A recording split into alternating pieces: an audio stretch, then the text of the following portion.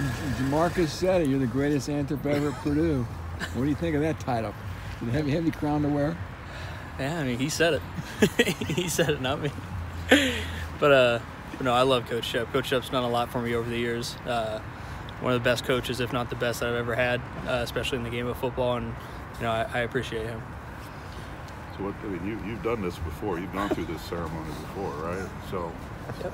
But this is it. This is it. There's no more COVID years for you, are there? No, there are no more COVID years.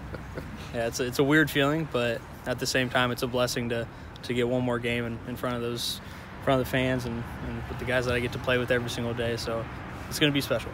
Has it all unfolded like you envisioned? Has it been more than you ever anticipated since you got here way back in 2016? Yeah, I mean, it's wild that you say that. I mean, it's been a roller coaster. If you would have told me how my career would have gone at Purdue, I would have never believed this. Just coming in as a running back and having a lot of great players in front of me freshman year, and then you go from there to having a really good year with a new coaching staff, having to prove yourself, and then another really good player comes in. You got to wait your turn a little bit, do other things, get on special teams, and then COVID hits, and then break a collarbone, break a foot, and now we're right here. So it's pretty crazy. I mean, you look back at that first year Jeff's first year when you led the team in receptions.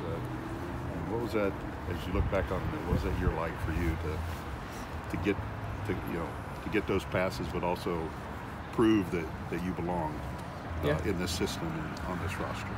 I mean, I got to thank Coach Brown and Coach Shepard for believing in me to go out there and make those plays and to put me in position to do that. Not too many coaches would do that, especially with a lot of other guys that we had in the room. Wasn't the fastest, wasn't the biggest, but they trusted me. But it was special. I mean, we had guys that were older, and might not have marquee guys, but we went out there and we just threw it around, caught passes, and ended up winning a bowl game that year. Do you remember your very first catch? I did. You threw it? How many yards was it? Sindelar, was it about 20, 28 maybe? It's Louisville? Louisville, yeah. Back of the end zone. Thing was floating forever. What's it going to be like walking on the field with your mom and dad Saturday? It'll be different. I'm sure there'll be some tears. It's emotional,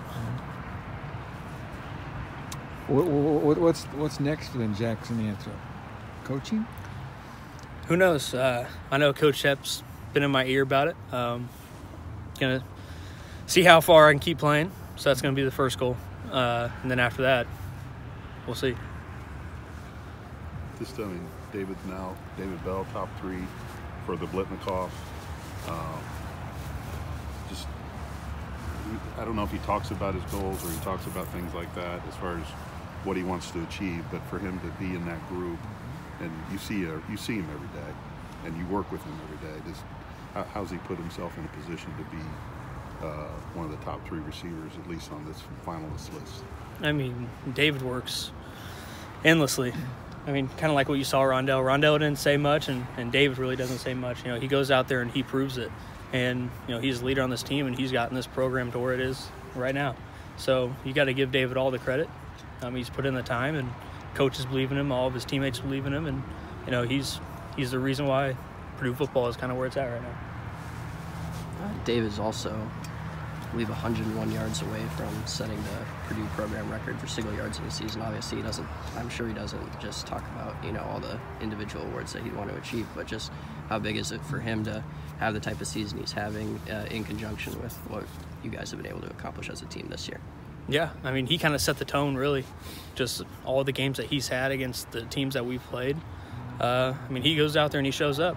An old coach said, you do, you don't. And more often he does. So just going up there and making plays, making contested catches, and just keeping us going in a lot of games.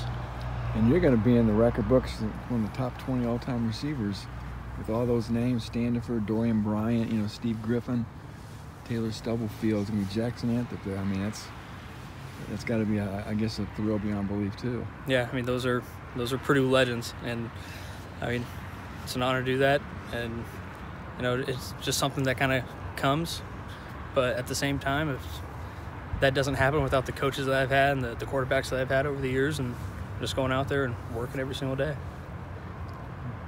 Okay, you didn't play the bucket game last year. You get to play it this year. So what are your thoughts going into this game on Saturday? I think it's gonna be fun. I mean, it's sold out crowd once again, so everybody's looking forward to that. And a lot of families going to be in town for Thanksgiving. But last time to play the rival. A lot of people are going to say look at their record, but it doesn't matter when it comes to rivalry games. I mean, they got a lot of guys that play hard, and they probably have some guys coming back from injury, so they play hard. Coach Allen gets them ready to go, and it's going to be a battle. We're going to have to bring our best. Obviously, you grew up around here. You understand the Purdue-Indiana rivalry and the bucket. But what's your first memory of even knowing about the bucket? I mean, heck, it goes like a long time back. I remember Dad would always be down at St. Lawrence doing some sort of basketball tournament and doing that. And he'd always have his old office where he turned the TV around so everybody could see out of the old ticket booth. And I'd just be sitting there watching it and seeing, Corey Sheets have big games on there, and didn't even pay attention to everything going on. I was little, but I'd sit there and watch the bucket game, and everybody'd rush the field. And it's a cool experience. It's really cool. Thanksgiving is this Thursday. You got a favorite dish you're looking forward to? Mac and cheese, mashed potatoes? Usually the turkey. Turkey's usually pretty good. Go-to. Go-to. It's always a classic. Some people do ham. I'm a turkey guy.